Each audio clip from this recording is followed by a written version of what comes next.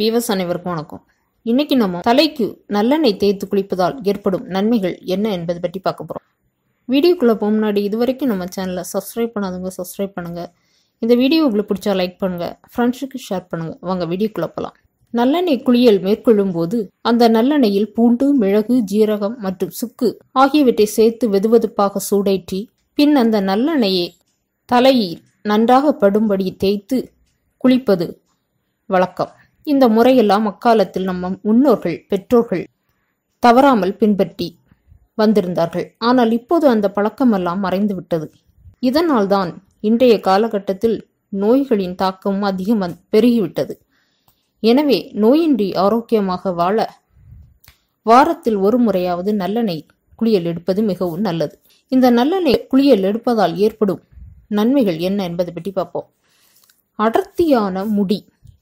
நல்லெண்ணெய் குளியல் மூலம் மயிர்கால்களுக்கு வேண்டிய சத்துக்கள் கிடைத்து முடி வளர்ச்சி அதிகரிப்பதோடு முடி அடர்த்தியாகவும் இருக்கும்.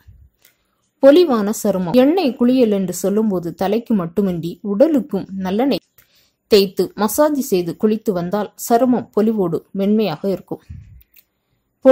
பொடுகு தொல்லை இருந்தால் வாரம் ஒரு முறை நல்லெண்ணெய் குளியலை மேற்கொண்டால் பொடுகு தொல்லை நீங்கும். உடல் சூட்டை தணிக்கும். நல்லெண்ணெய் கொண்டு வாரம் ஒரு முறை தலைக்கு மசாஜ் செய்து குளித்தால் உடலில் உள்ள அதிகப்படியான வெப்பம் வெளியேறும்.